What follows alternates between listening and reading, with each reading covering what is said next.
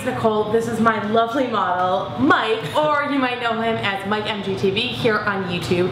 And today we are coming at you with a great beginner body paint that is actually a contest entry for the European Body Art video tutorial makeup contest thing that they're doing. And I decided to turn Mike into... I'm the male Sally from The Night Before Christmas. So stay tuned for how I did this entire process. There will be links to European Body Art in the description bar below, as well as links to his shit, because you guys can actually watch a full time lapse of the entire thing on his channel. It took us about 3.5 hours to do this, so let's jump right into the tutorial. Alright, so first starting off using the Vibe water-based liquid makeup in blue and white.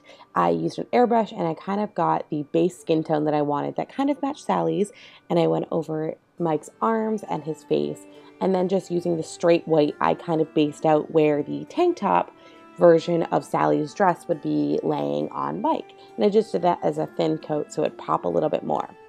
Then going back in using the black from the exact same kit that I got everything from and a paintbrush, I went through and marked the outline of the tank top and then started to plan out where all of my patches were going to be for the shapework of this tank top, including a little cut hole and then my initial stitches.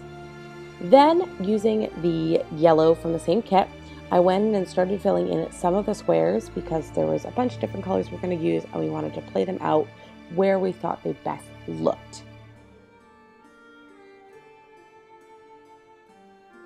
Then going in, we mixed a little bit of the red and the white to get this beautiful pink color, added in some squares of that, made our own teal using the prime green, prime blue, and white, and then went in and filled some of the remaining squares with black, some of them with yellow, and some of them with pink. So we just kind of made sure that everything looked super fun and whimsical and as close to Sally as we could get it, but still having our own little bit of flair to it.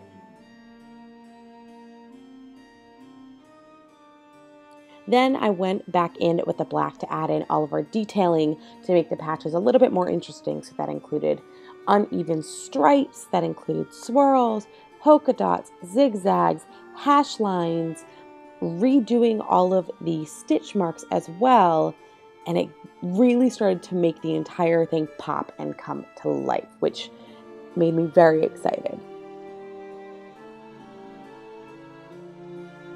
Then I went back in with the same blue and white that I had mixed earlier and started to go over more of Mike's arms and his hands. And then I actually elongated the black that was on the outside of the tank top, pushed it back to make Mike look even slimmer than he already is. Then went in and started to do some of the stitch marks on his arms as well as his neck. Went over his eyes to kind of make them have that blacked out look without having to give him eyeliner. We did his mouth with the stitches, kind of in a Glasgow smile style of opening, but still keeping it fun and whimsical, and then just added a little bit more to his eyebrows to make everything pop. And then, of course, nothing's complete without taking beautiful selfies with all of the black background and the awesome lighting in Mike's apartment. For beginner body painters, this is great materials to use. They're really easy to mix. You can use them with an airbrush, you can use them with a sponge, you can use them with a brush, which is awesome, and I really enjoy working with European Body Art.